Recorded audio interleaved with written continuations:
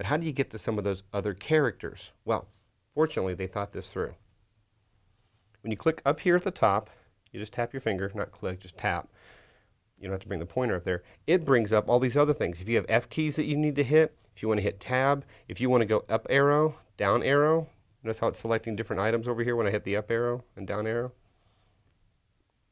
Over here, escape, caps, page up, page down.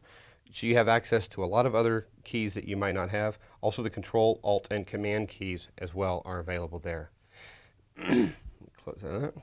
Okay, and close the keyboard. Now there is a button right here for Command Tab. I find these don't work quite well. The Alt key on the Mac is what typically does the Command key. It's the Alt key is what you have to do. So that might be a little helpful tip for you. I found it's kind of awkward to try to do things like Command P to print. I find it's better just to go slide the mouse up to the file menu and print. It's very easy with the finger just to slide it right across. It works very well. Now you can't watch videos on this. You notice how it was kind of a lag time for me moving that window across the screen? You get like 1 per second little image, and so if you're trying to watch a video, it's going to come off very it's not going to work. You want to use some other program, like I mentioned, that Air Video. That would be the way to go. Very smooth way to access that, because it's not trying to do the whole desktop screen and other applications. So this gives me a way to access Final Cut Pro, access Microsoft Office to go in and edit a document. I can even access Google Docs through a browser because it runs Flash and JavaScripts. Anything that can run on my PC, I can basically access from here. I'm not technically running it on it. I'm having all that being done on a computer somewhere else. And this just gives me the ability to access it. It is secure. On their website, they have a nice little information about their security that they've got for it. It is very encrypted. It's either 128 or 256 kilobits encryption.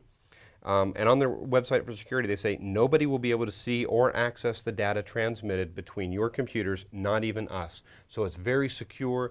That's got to give you some comfort, because you don't want somebody having full access to your computer to be able to launch stuff, download, install, which is basically what you can do. You can even switch users with this little program. Now, even if you don't have an iPad, you might still be interested in Log Me In, because they do have an app where you can access for like $70 a year. But if you have to manage and troubleshoot a lot of computers, it can be a real saver. This is great for me to be able to access the computer in my office or at home, to be able to access my content, run applications, check on a file. Oh, I forgot to bring that file with me. Well, all I have to do with this is log in there, find the file, send it as an attachment to my email, boom, pop up my email, and there's the file that I was looking for. So it's a great little program. I really like it. The only minus I have about it is you have to get access to the computer you want to do this to. And so if Grandma lives in Hawaii and you live in New York, it's going to be a little hard for you to do it unless you give her your account and password. But since it is Grandma, you can probably trust her with your account and password so you can access her computer to fix it for her. So that's not probably a big minus at all. Anyway, it's a great little app. I really like it. It's $29.95 or $99, something like that, so it's like $30.